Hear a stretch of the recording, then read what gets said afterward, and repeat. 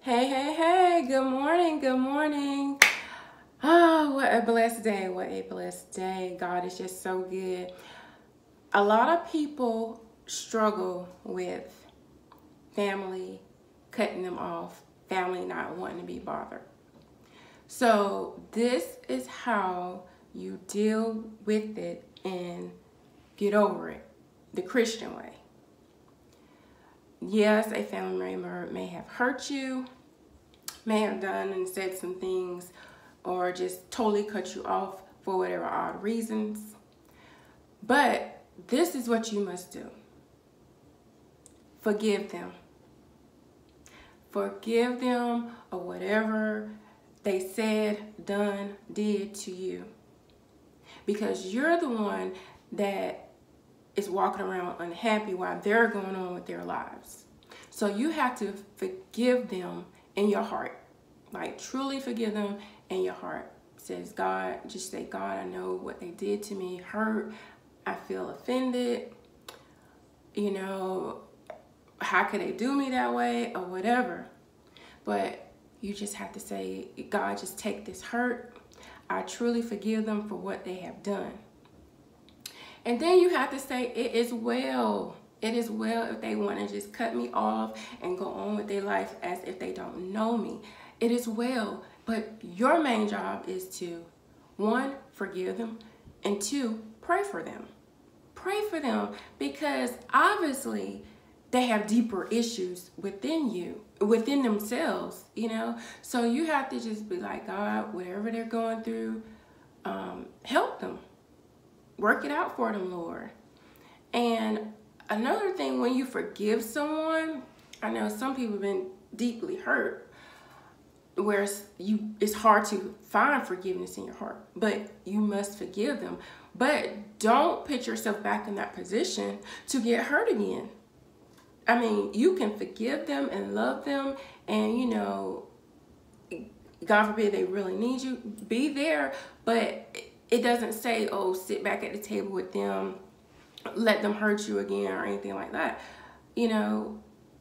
So don't beat yourself up just because you don't want to be around them like that anymore. You know, it's crazy a snake bites you and you go touch the snake again. What do you think he's gonna do? He's gonna bite you again. So you have to like protect your heart and love them, have a loving heart towards them, but at the same time set boundaries. Like, okay, well, I know you're a user, so I'm not going to allow you to use me again. So what if you need some money or whatever, we can pray about it, or if I'm led in my heart to do so, we can go to the bill company and pay it. No, I'm not giving you the money to go blow my money again or whatever, you know, because people will use you if you let them. What the Bible said, must have wisdom. And if you're lacking wisdom and discernment of the Spirit, then you need to get in your book of Proverbs. Because all that gives you wisdom on how to deal with people, how to talk with people. But the main thing is to just forgive that person. Forgiveness unlocks your blessings that are being held up in the atmosphere because you're walking around with unforgiveness in your heart. God forgave us of all, I'm telling you, all the hidden secrets that we have done, including me. Nobody's perfect. Nobody's perfect. So we must forgive each other. And if you're walking around with unforgiveness, then that's not of God. God forgave you, so don't you want to forgive others? Because we want to be forgiven for all the craziness stuff we've done, you know. So yeah, just forgive that person and truly forgive that person in your heart. Because I used to say, oh yeah, I forgive you with my mouth, but it wasn't in my heart. And God said it to me, yeah, you said you forgive them, but what about in the inside? You didn't forgive them with your total heart.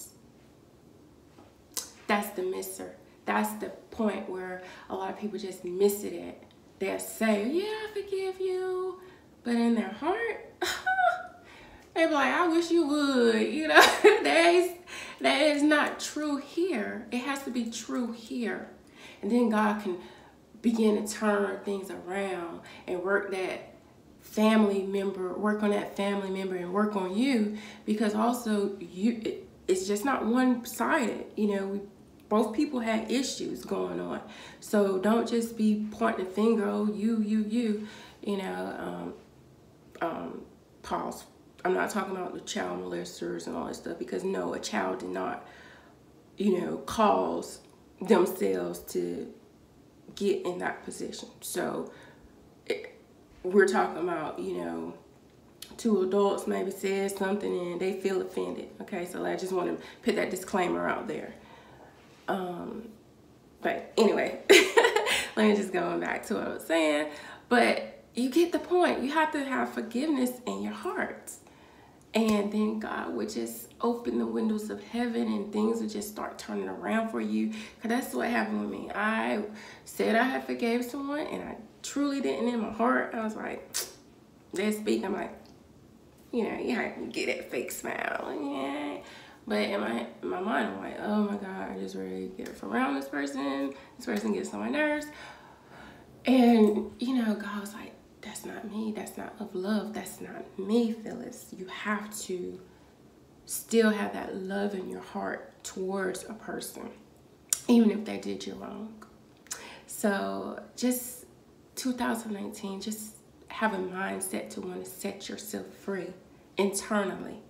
And then you'll just start glowing on the outside. You'll start feeling stress relief come. You won't be so frustrated. You won't be full of anxiety. So just have forgiveness in your heart. I love you. And take it one day at a time. And it'll be all right. I love you.